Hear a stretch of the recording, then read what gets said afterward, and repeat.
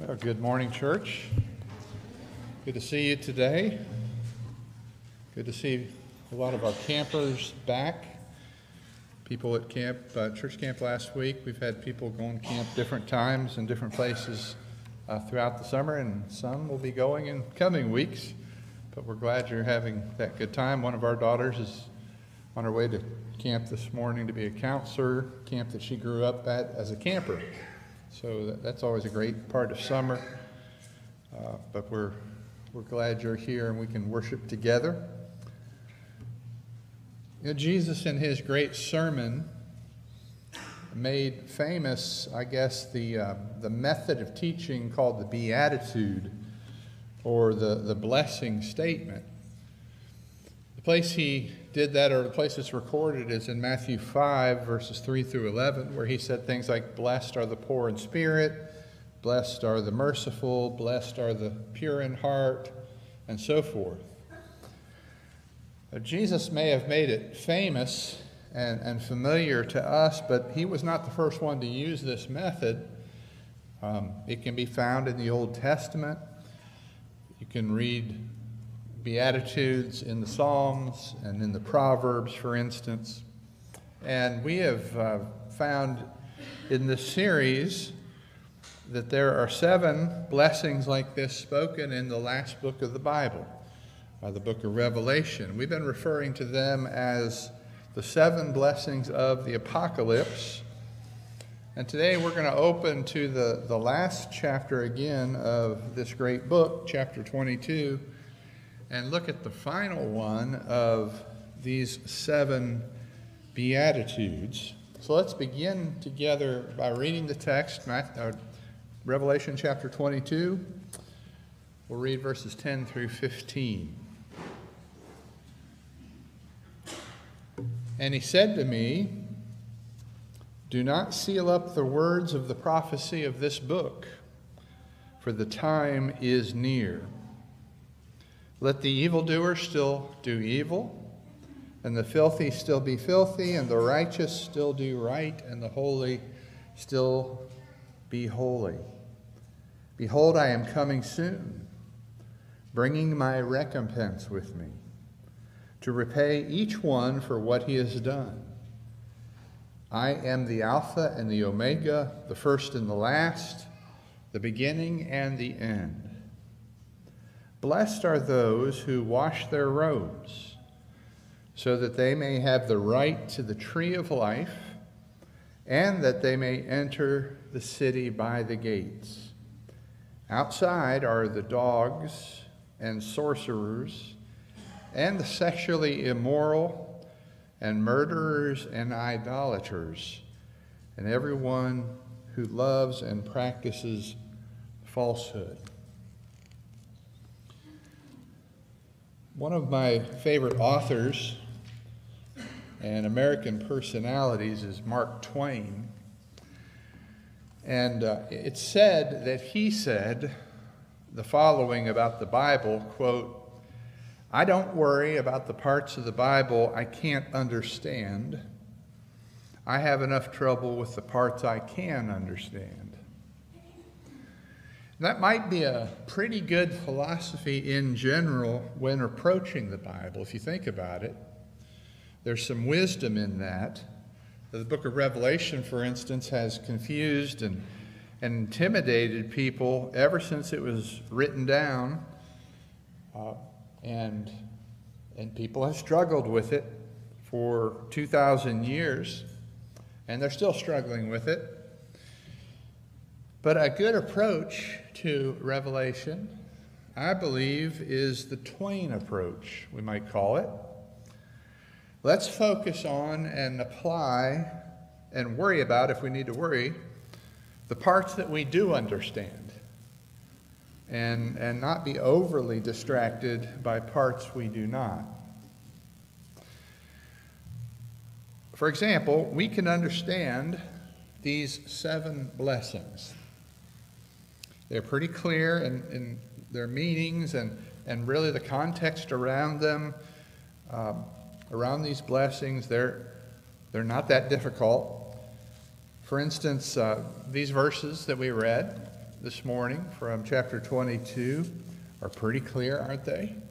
What they say, pretty black and white.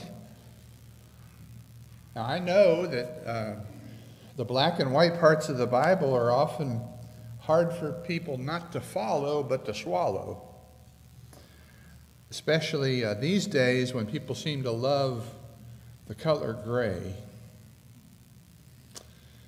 For example, many people in our gray world don't like the rather matter-of-fact black and white statement that Jesus made one time when he said, "I am the way and the truth and the life. No one comes to the Father except through me." Well, that's pretty plain. Not hard to understand. We might call it black and white, right? Jesus also said one time about eternal life in particular, he said, "For wide is the gate and broad is the way that leads to destruction, and many there are who go that way. But small is the gate and narrow the way to eternal life, and only a few find it." Plain, right? Clear. Pretty black and white. So here in our passage today from Revelation 22, the language is quite stark and very plain as it speaks of those who get into the city of God and those that do not. It talks about, on the one hand, evildoers and filthy people, and on the other, the righteous and the holy. Jesus says, "I am coming soon." And he says, the time is near. And he says, when he comes back, he's bringing judgment, recompense, repayment. You see, when Jesus comes back, he is not offering a second chance. He offers one right now. He's been offering one for 2,000 years. When he comes back, he's not offering a second chance. Today is the day of salvation. And indeed, tomorrow may be too late, because tomorrow he may come back. And when he comes as judge. The first time, he came as the humble servant and the Messiah offered to mankind. At his second coming, he will be, as the text says, the Alpha and the Omega, the first and the last, the beginning and the end. He will be the judge of all the earth when he returns. And when he returns, some he will save.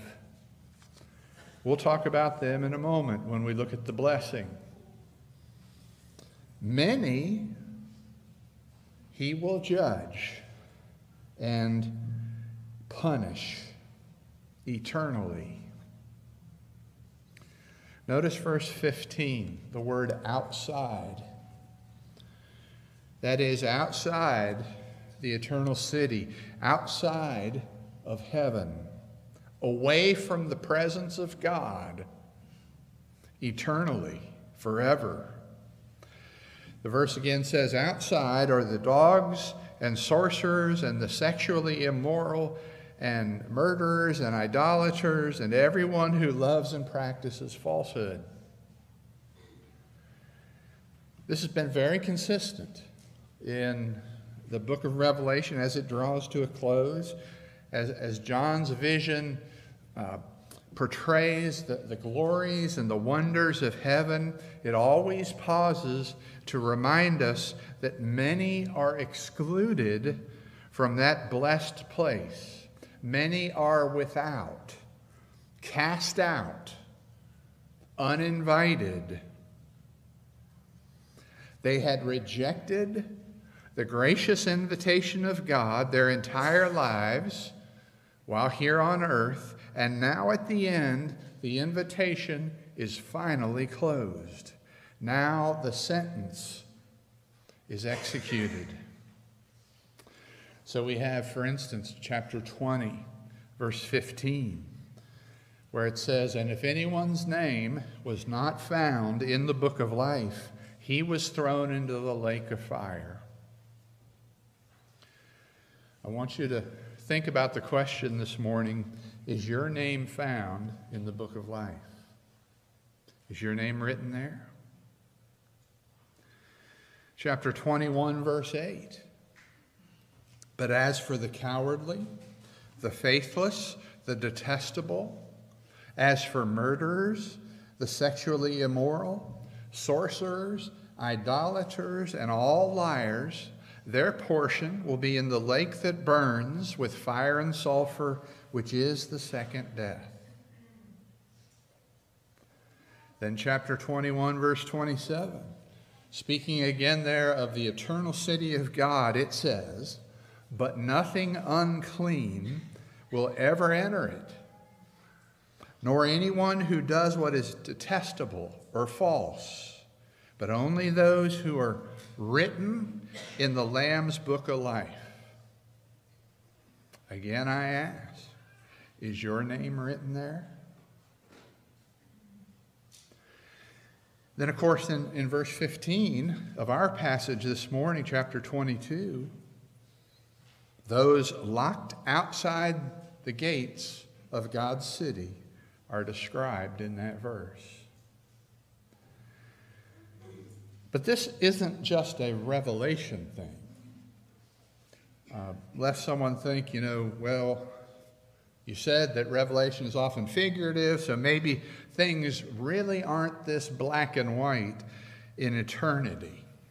No, this is the witness of all the Bible. This is what we read from beginning to end in God's Word. Let me give you just one more example, but outside of the book of Revelation. If you go over to 1 Corinthians chapter 6, the Apostle Paul addresses verses 9 through 11 of that chapter, again using very stark words, inspired by the Holy Spirit.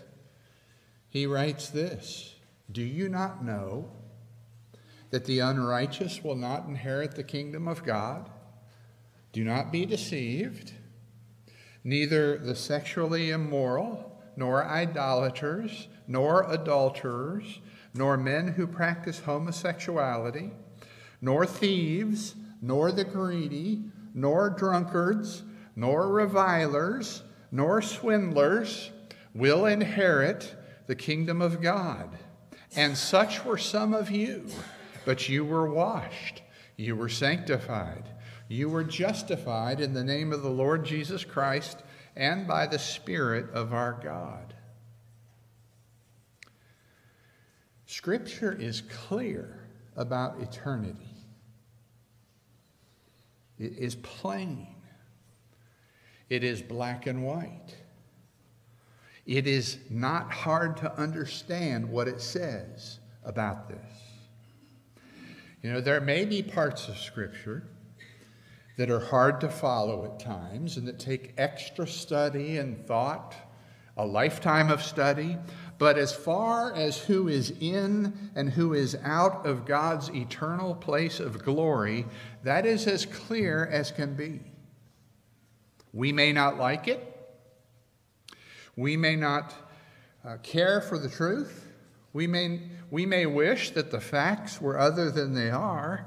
And we may hope against hope that God will change his mind and make an exception in the cases that concern us. But it is not hard to follow what is written.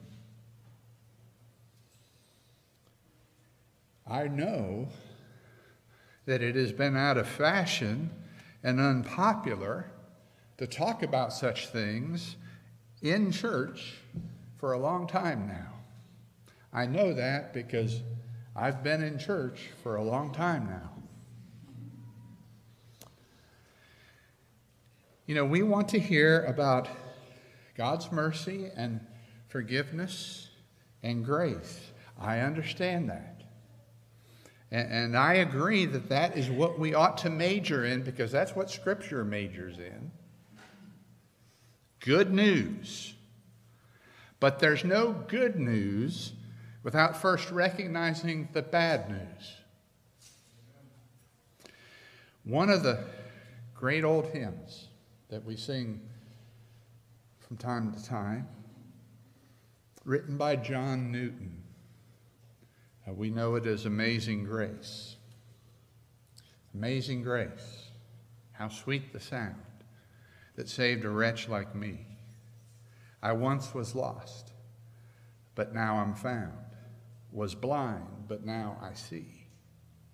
I want you to notice in that song, even in that great song about grace, we have both the bad news and the good news.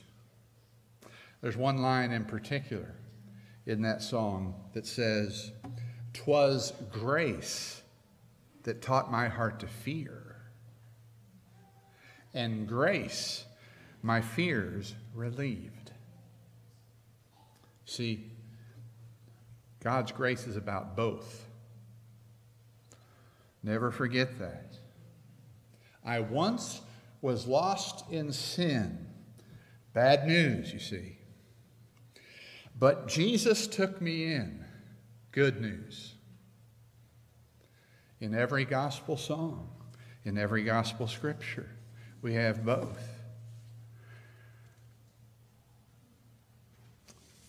But let's not forget the blessing. The blessing this morning, verse 14 of our text. Here we learn about those who get admitted to the city of God, those who are ushered in to the presence of God, those who go to heaven, however you want to term it, however you want to describe what we're talking about. Again, verse 14, Revelation 22. Blessed are those who wash their robes, so that they may have the right to the tree of life, and that they may enter the city by the gates. Blessed are those who wash their robes. Now, these were mentioned before, back in chapter 7 of the book, verse 14. You might remember that phrase. Do you remember what it was that they washed their robes in? The blood of the Lamb. It says there in chapter 7. And again, this is not just a revelation thing. I hope you noticed when we quoted from Paul in 1 Corinthians chapter 6 a moment ago, similar language there. When he made that lengthy list of the lost, those who will not gain admittance to God's eternal city, he said to the Corinthians that he was writing to, he said, some of you were exactly like that list of sins. He said, such were some of you, but you were washed. Good news. You were washed, you were sanctified, you were justified in the name of the Lord Jesus Christ and by the Spirit of our God. For every bit of bad news, there's good news. This picture, yes, it's there. I found this picture, and one reason I chose to use it this morning, it's just a coincidence to me, but the fellow who's getting his washed robes in this picture just is a spitting image of a guy that I was blessed to baptize in West Virginia. He and I had completely different lives leading up to that moment. I was born and raised in the church, probably lived sort of a sheltered existence, Christian family, and all the blessings and advantages I had. His life wasn't, it was like the absolute opposite. And he had seen and done everything. And this picture reminds me of when his robes were washed and the tear in his eye. Looked just exactly like him. But it stands for anybody, you see, who wash their robes. In this last blessing of the apocalypse, number 7, who's blessed? Those who get to live in the eternal city with God and the Lamb. Why do they get to live there? Because they've been washed, prepared, cleaned up in the blood of Jesus. Blessed are those who wash their robes. In fact, it's interesting that the verb tense there helps us appreciate this even more. It's present tense, which to us grammar geeks, we understand it means continuous action. So we could translate this, blessed are those who continue to wash their robes in the blood of the Lamb. You see, the washing, the cleansing is not a one-time event. It's continual. Because until we get to heaven, we continue to sin, right? We're not perfect just because we've been baptized. We continue to mess up. Sin ends when heaven begins. That's one reason it's so wonderful. But until then, we continue to struggle. So we continually need to be washed. And the blood of the Lord is more than powerful enough to do so. What's the difference between those in the city and those outside of the city? What's the difference between those who go to heaven and those who don't? What's the difference between the saved and the lost? It's not that the saved are better than the lost individually. Christian, don't look down your nose at somebody else that's struggling in sin, hasn't been washed yet. It's not that you're better. No, the saved are washed. They're cleaned. They've been prepared for eternity by the Lord. The lost are not. They're not prepared. That's it. That's the difference. I'm reminded of something else that this same John, who wrote down his vision in Revelation, something else that he wrote in another letter, 1 John. 1 John chapter 1. He wrote, "But if we walk in the light, as he, God, is in the light, we have fellowship with one another, and the blood of Jesus, his Son, continually cleanses us from all sin." That's where we want to be, my friends. That's the situation we want to be in. Walking with God in the light, continually being washed up, cleansed, prepared for eternity. And we can be that because the Lamb of God shed his blood for every one of us at the cross. We can be walking in the light. We can be prepared for his return. It's there for us if we'll just accept it, if we'll just obey it. Blessed are those who wash their robes.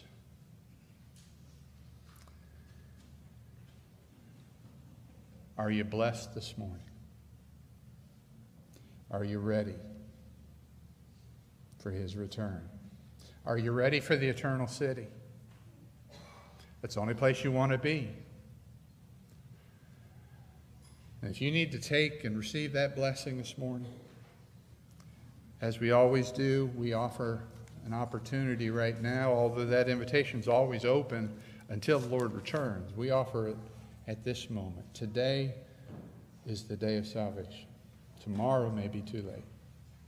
If you need to make a change, if you need to obey the gospel or to return to the Lord, we offer you His blessing as together we stand and sing.